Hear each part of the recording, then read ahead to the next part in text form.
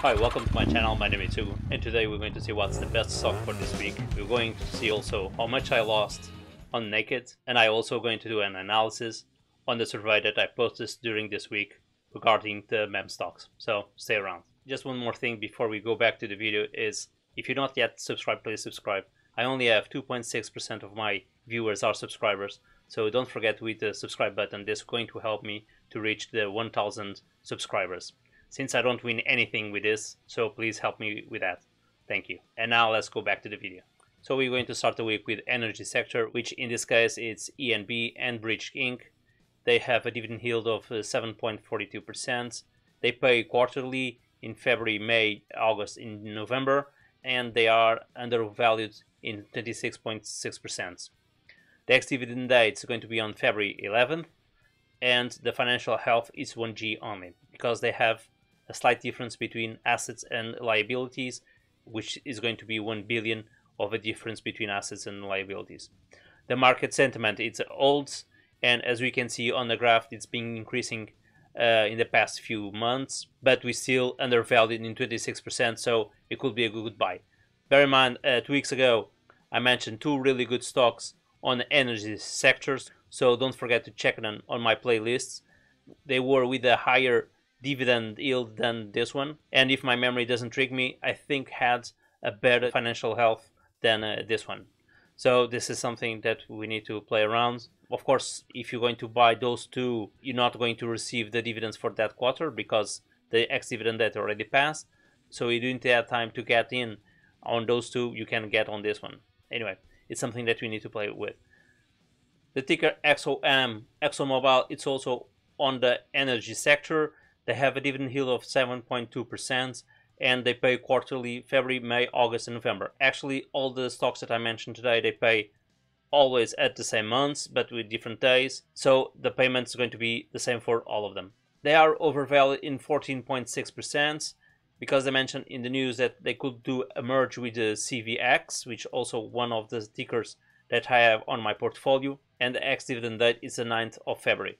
I don't know if we're going to have time to buy this one because we need 2 days to buy in order to process the request. The financial health is a G, and the market sentiment is a old. For ExxonMobil, well, probably I could go for one of the stocks that I've mentioned before, because at the moment they are quite high of speculation due to this news, and also they have decreased the number of employees, doing some redundancy, and this has increased the profits on the stock and making more people look into it. So I could hold a little bit. I don't know if I'll go for Exxon at the moment. Probably I'll go for XVX instead of Exxon, but it's something that you need to look into it. VLEO, Valero Energy Corp, it's also one of the energy sectors. This also is a refinery on gas, and they also do marketing. It's a dividend yield of 6.42%. They also pay quarterly and the same months than the others. They are undervalued in 18.9%, and the ex-dividend date is on the 10th of February. The financial health is 2Gs, means they have a lot of assets comparing to the liabilities, and this is quite good in terms of financial health. The market sentiment is old as well. They've been increasing in the past months, but we still have undervalued of 18%, so we still have some margin here of growth on this stock. PRO, Prudence Financing, it's a stock on insurance sector, and they deal with life and health insurance. They have a dividend yield of 5.48%.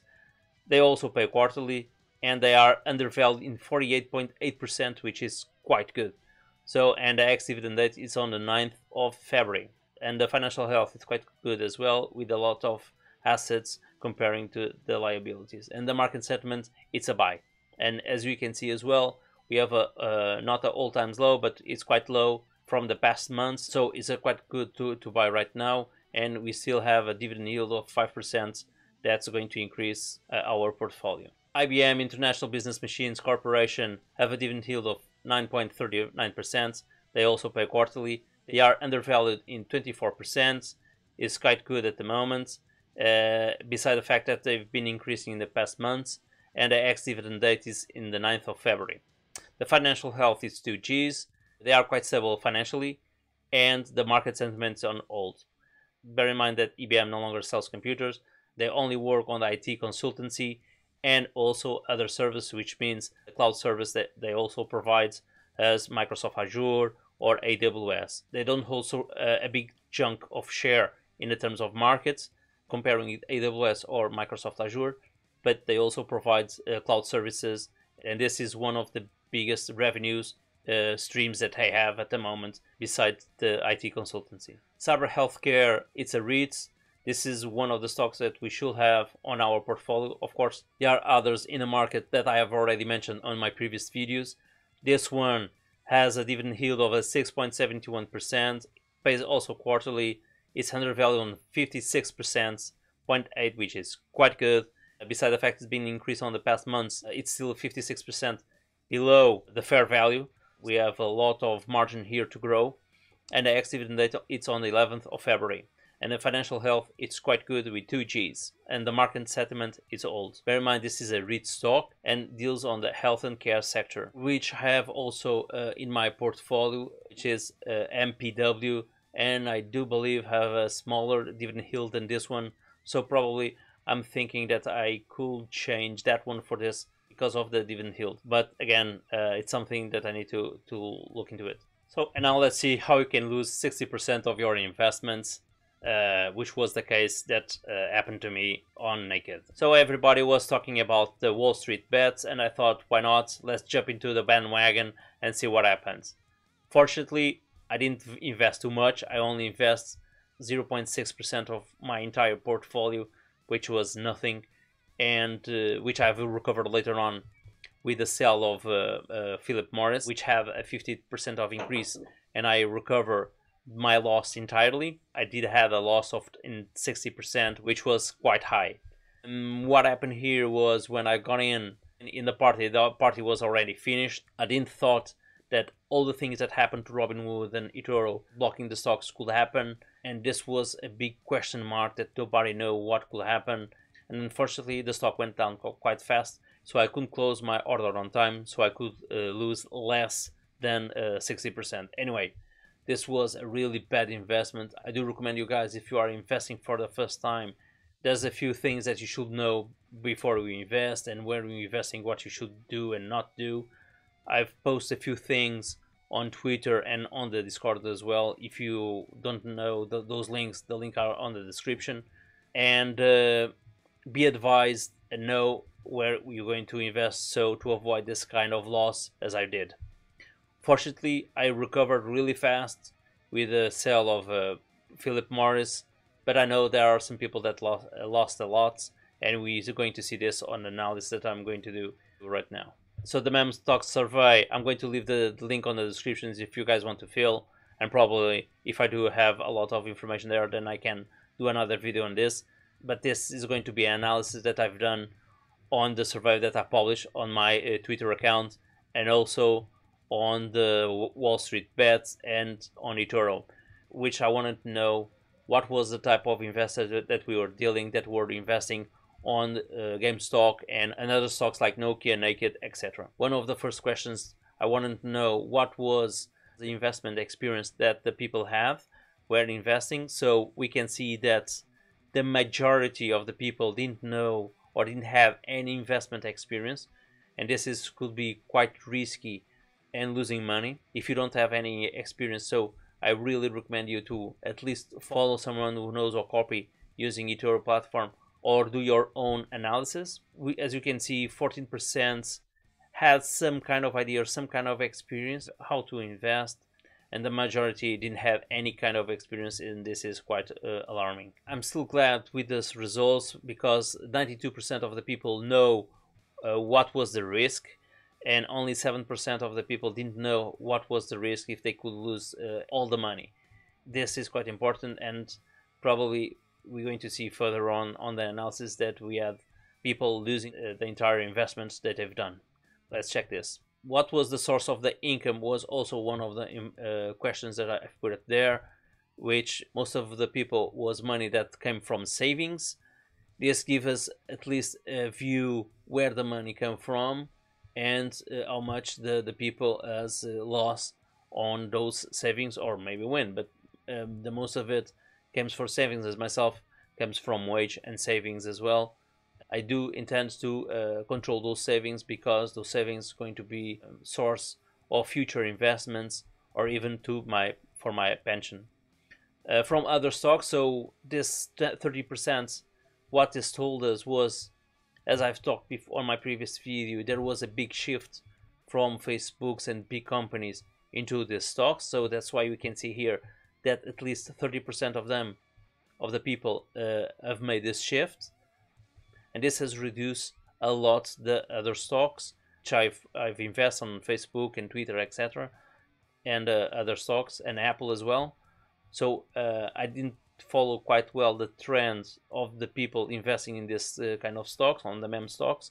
I went to the exactly opposite, which was investing on Coca-Cola and other stocks, where the money from those stocks were coming from, as you can see here.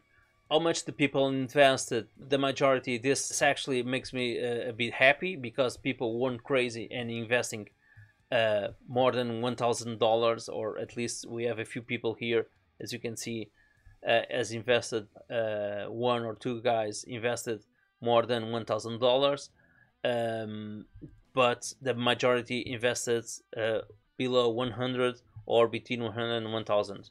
Most of the people invested on the GM, which on the past Thursday or Friday, it went down quite a lot, so I'm afraid these people probably has lost their money, but we're going to see this on the next chart. So here you can see how much the people won and lost. We can see here on the top chart is the loss, and on the below is the win. A lot of people win around 0 to 10% on a GME, on the GameStop, but the majority of the people didn't win any kind of money. They actually lost a lot of money, between 0 and 10%, and 10% to 25% has lost their money between those values. Not much people won more than 10% on the stock, and to be fair with you, I've won 15% on the Philip Morris on Friday, which was much more than these people has ever won on this kind of stock. So this is the type of analysis that we need to know. We need to be careful when you're trying to follow a trend, and we need to do some analysis. For example, one of the things that I've done wrong was I didn't investigate Naked. I don't even know that was a company based on the fashion, and I didn't done any analysis on the health or what is the company. So that's why I've sold immediately as soon as I've done some analysis on the financial health and how the company was performing. So as you can see, I've done exactly the opposite that I should done. I should be doing first the analysis and then invest on it. And I hope this information will help you guys to learn and to do your own analysis. Bear in mind one thing, because when I've posted this was on the Monday and Thursday, so there was still of a big hype and people trying to invest, but we can see that majority of the people try to not to invest so much on the GME and AMC. They try to invest on other stocks because they could try to see the decline of those stocks, but still there was some people investing in these stocks, and I hope they didn't lose so much on the next few days. So now let's see the performance of my portfolio this week. The market has increased in 5.5%. My portfolio was 3.3% because of the big cut that I had with Naked and the other short that I've done on BBY, which didn't allow me to follow the markets as was supposed to. But although I did had a big recovery, and my portfolio this week has increased in 21.18%, and since inception it's now at 9.17%, which last week was 5%. So we have a 2-point increase just this week. The stocks, the top 5 stocks this week was Twitter with a 12% increase, International Consolidated Airlines, which this was an investment that I've done 2 weeks ago. We had a 10% increase. One of the ETFs, XLE, in the energy sector, had an increase of 82%.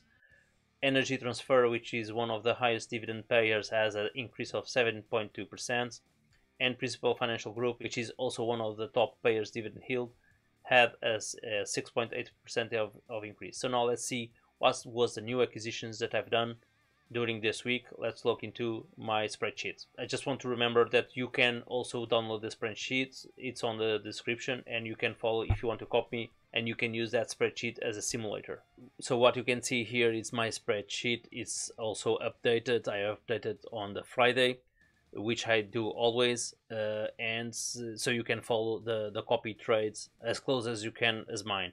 When we invest with the $500, you're going to receive at the end of the year $26, which is going to be roughly 5.3% of the entire investment that you've done, which is quite good, much above the average. So the investments that I've done this week was PFE, which is Pfizer. Pfizer at all-time lows this week, and taking into consideration the news about the vaccine, the rollout of the vaccine in UK and the United States, which is not yet running, I do believe this is going to have a big increase in the next few weeks or months. So that's why I've used the all-time lows on Pfizer to buy right now. With that, also I wanted to have some exposure to gold, which I didn't have so far, and I went to LGDM, which is a bit different from LGB. Both are two ETFs, but the big difference between those two stocks are the costs they have on acquisition, and also the way they do the calculation for the gold. And one it's in ounces, and the other one it's a bit lower than ounces. I don't know what is below ounces. I use a metric system. I don't use the imperial system, so I don't know. But it's in ounces, and the other one it's different. And that's why the biggest difference on the price of the share. So, and this was the biggest acquisitions I had this week. Once again, I hope you enjoyed this video. Don't forget to hit the subscribe button. That is going to help me. Don't forget to hit the like and the bell to receive upcoming videos. And if you want to comment, please leave a comment there. You also can follow me on Twitter or in Discord. The links are on the description. So see you next week, and cheers.